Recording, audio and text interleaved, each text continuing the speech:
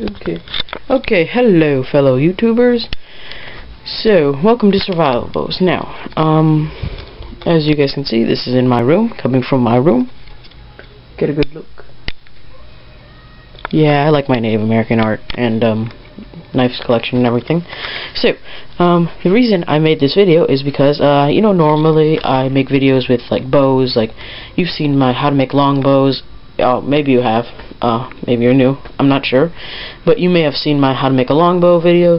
You may have seen my me shooting my other bows, and that is cool and all. But something I haven't noticed I haven't done is I haven't really showed you guys much about my arrows. Now, if I was only using carbon fiber arrows, you know, the ones you buy in stores, I probably wouldn't be making this video.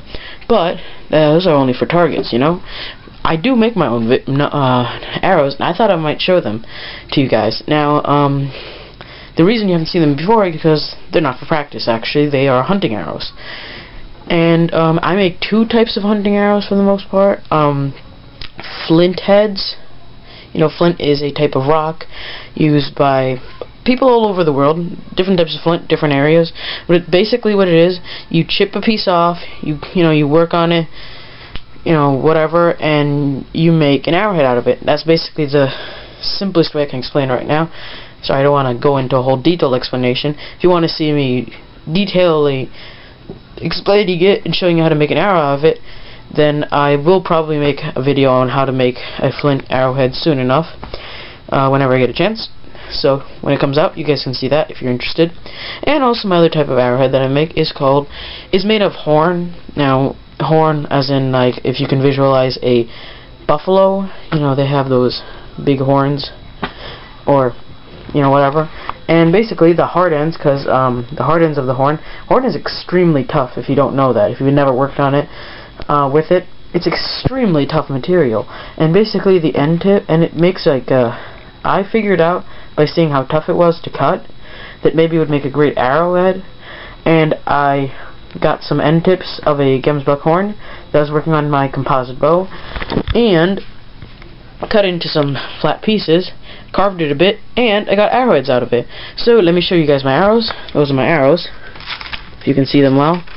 I have 5 of these guys right now, all various types of heads and everything. So let me show you my best flint arrow first, because flint's always good.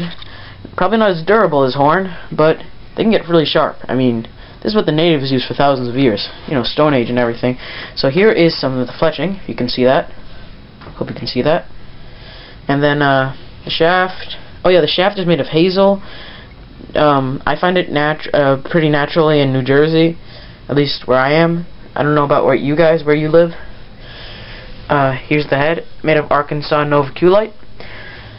And if you guys don't have hazel in your area, I guess I could tell you a couple other names for shafts. Hazel, cedar, river cane. What else? I think you can ash.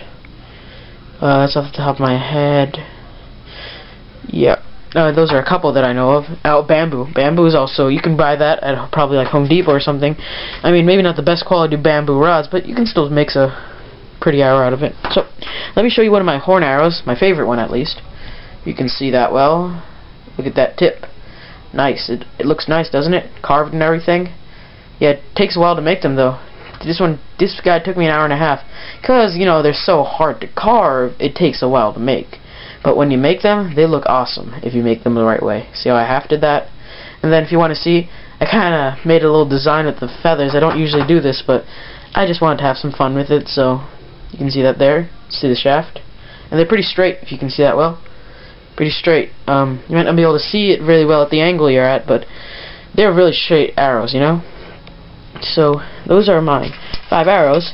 And also, if you guys are interested, I will make a video on how to make these arrowheads, both horn and flint, when I get a chance. And I will definitely, as soon as I get some more feathers and some more arrow shafts, because those are important, I will definitely make a video on how to make these arrows, in case you guys are interested, and just because I want to. You know, I love sharing my knowledge.